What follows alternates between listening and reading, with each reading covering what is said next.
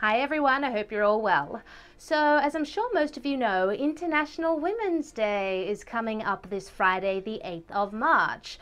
Now, International Women's Day has been a source of frustration for me over the past few years, namely because it's been swarmed by victim fourth-wave feminists who, while perfectly happy to give a kind of tokenistic nod to the struggles of women in countries with actual gendered problems, like, say, Saudi Arabia, would prefer to focus on the largely imaginary problems of Western women. The usual players will all be in action, claiming to empower women, while simultaneously telling them how terrible their lives are and what appalling struggles they will face as educated, middle-class, liberated women in a Western capitalist democracy.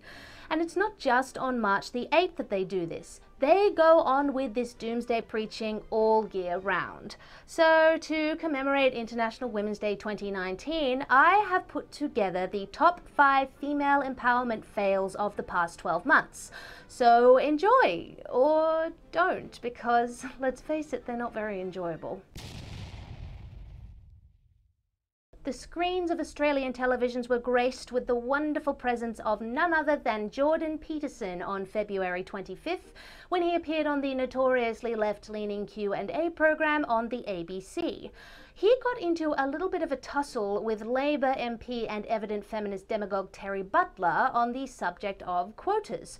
Now, as a woman from a left-wing political party, of course Terry Butler is a proponent of quotas and believes that they are necessary to eliminate what she calls unfair structures. She also believes this. One of the great things about being a feminist is that you want everyone to be valued for the inherent dignity that they have as a human being. Anyway, she made the near-fatal error of attempting to throw sarcasm at Dr. Peterson after he made an insightful and enlightened point about the dangers of placing group identity over individual identity. If you're a proponent, for example, of equality of outcome, of quotas, then you de facto accept the proposition that it's the group identity that is primary. Or maybe you just think that representative democracy should be representative. Maybe you just think that women should be equally represented in the decision-making fora of our nation. Maybe that's really just about having proper equality in a body that's meant to be representative. Well, I do believe that women should have... I don't understand your question, I guess. I guess you don't. That's pretty obvious, unfortunately. Well, how about if you phrase it more clearly, instead of just insulting me? Oh, Terry, big mistake. Look at it this way. Let's talk about quotas for a minute. So there's a very wide array of jobs that are fundamentally done by men. 99.9% of bricklayers are men. Should we have quotas for women? Is bricklaying representative democracy? That has nothing to do with the question.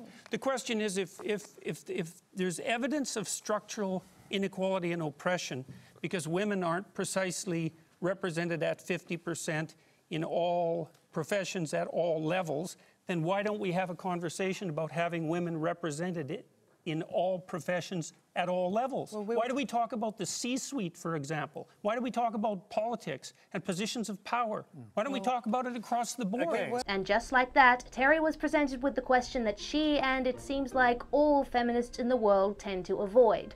Why, when you talk about equal representation of women across the workforce via quotas, do you only talk about quotas in the top ranks of the most glamorous professions? And as you can see, Terry had absolutely no answer. Well, except for this. You pose a question to Terry Butler, go ahead and answer it, then we'll hear from the other panellists. His question to me? Well, yeah, if you'd like to answer the question about bricklayers. And that attitude right there about bricklayers is why people like Hillary Clinton lose elections. Next. The misrepresentation of the gender wage gap is the biggest and most harmful lie that feminists tell.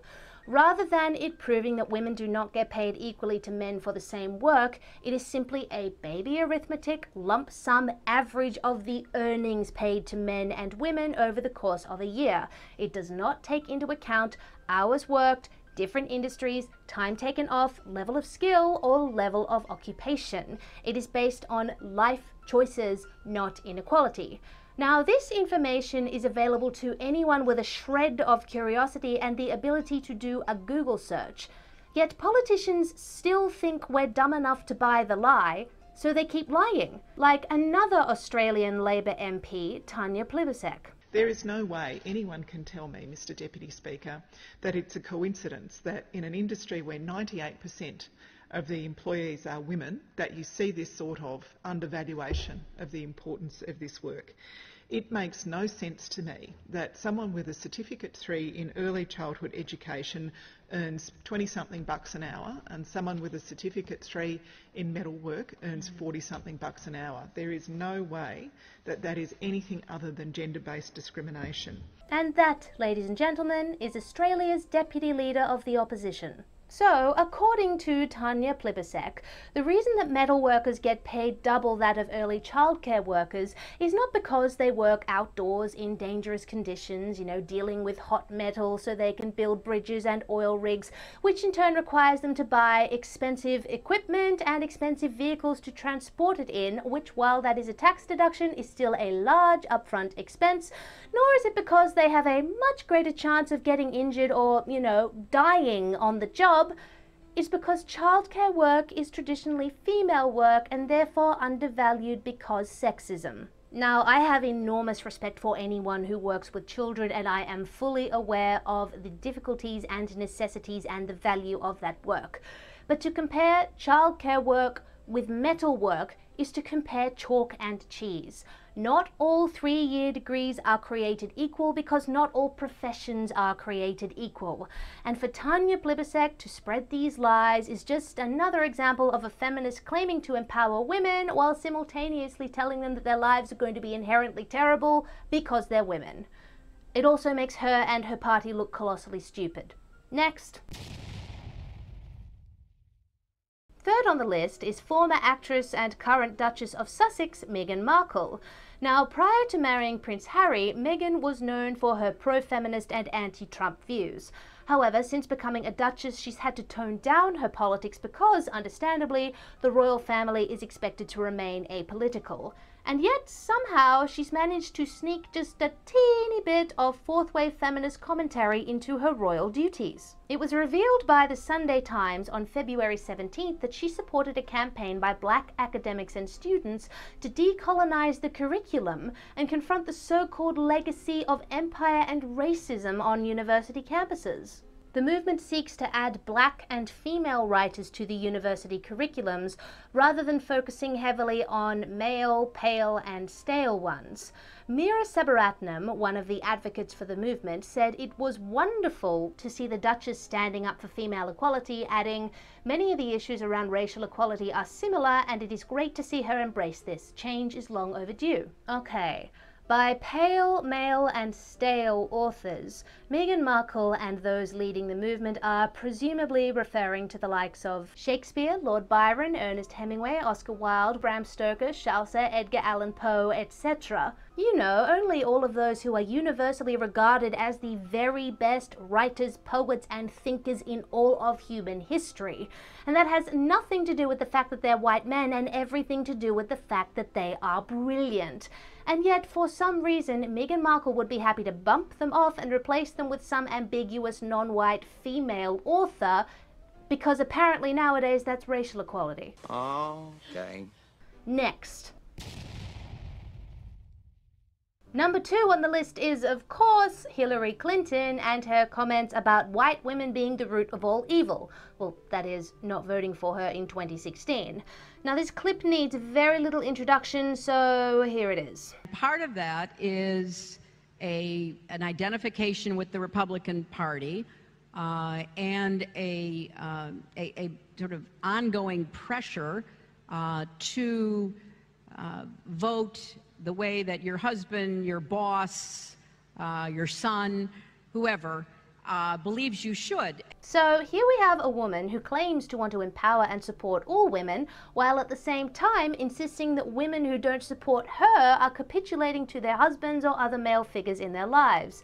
It's classic feminist derangement syndrome. To feminists, a woman who is conservative actually isn't entitled to that opinion. There's either something morally wrong with her, or she is too weak-minded to defy her husband's wishes. Such hypocrisy. Next.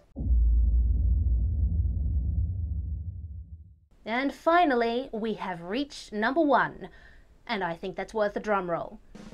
Number 1 on the list of top 5 female empowerment fails is that bartender turned politician, the self-proclaimed socialist darling, that congresswoman that we all love to hate, the one, the only, Alexandria Ocasio Cortez, who will henceforth be known for the remainder of this video as simply Red. Last year, Little Red got into a rather revealing online confrontation with everyone's favourite debate machine, conservative commentator Ben Shapiro. It started after the Blaze Media's Alibeth Stuckey posted a satirical video of a made-up interview between her and Red. Now, Alibeth copped some heat for this, including from Red herself. Republicans are so scared of me that they're faking videos and presenting them as real on Facebook because they can't deal with reality anymore. Needless to say, Ben Shapiro took this assertion from Red that Republicans were afraid of her as a challenge and invited her to appear on the Daily Wire for a discussion or a debate. Hi, I really wanted to make just a direct appeal to Alexandria Ocasio Cortez. I would love to have a real conversation with you about the issues. I'm willing to offer $10,000 to your campaign today for you to come on our Sunday special, and we can have an hour-long conversation about all the topics under the sun. Let's do this thing. Sadly, Red ignored this invitation. However, when this was pointed out to her, she had this to say. Just like catcalling, I don't owe a response to unsolicited requests from men with bad intentions. And also like catcalling, for some reason they feel entitled to one. Okay, as the left likes to say, let's unpack this. Red Cortez, so seemingly confident in her ideas that she's happy to accuse Republicans of being scared of her, ignores an amicable and honest request for a discussion or a debate, and when called on that, wilts like a little feminist flower by likening the invitation to catcalling. That is so lame! In response to Red's reaction, Candace Owens, Kaya Jones, Katie Pavlich, and Alibeth Stuckey herself, 4 female conservative powerhouses, all challenged Red to a debate since apparently Ben Shapiro was too sexist for her. And guess what? Red gave them no response either. Turns out it wasn't sexism she was resisting, it was having her ideas challenged that she wasn't interested in. So Red Cortez, this pinnacle of progressivism and female empowerment, who presents herself as a warrior for the vulnerable, can't even summon the guts to test her ideas in a face-to-face setting. Beautiful, isn't it? So there you have it, the top 5 female empowerment fails of the past 12 months. Enjoy International Women's Day as best you can. I'm sure it and the year ahead will bring us many more examples like that for us to cringe over. If you liked that video, please remember to like, subscribe, share, leave me a comment, and if you really liked it, then check out the video description for my subscribe star link and other ways you can support me.